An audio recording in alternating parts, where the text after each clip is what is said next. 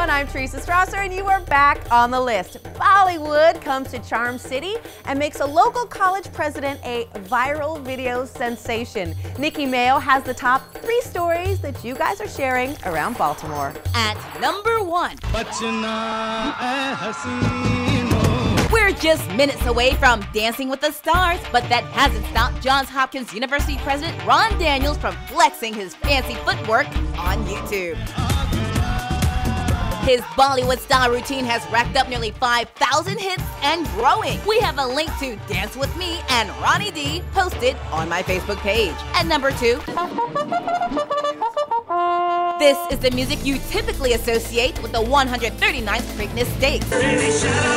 But not inside the stables. ShamRogues Irish band member Jim Phelan brings a little Celtic charm to the Pimlico Race Course. He's an exercise trainer by day and rocker by night. He loves heavy metal, country music, rhythm and blues. Hasn't heard any Irish music yet. We wouldn't like to traumatize him, you know, he's a nice horse. So what gets this horse headbanging? Okay, how about Eminem then? Look.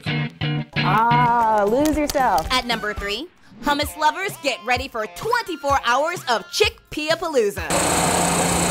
Tomorrow is National Hummus Day, and Baltimore's The Wild Pea has hundreds of tasty ways to celebrate.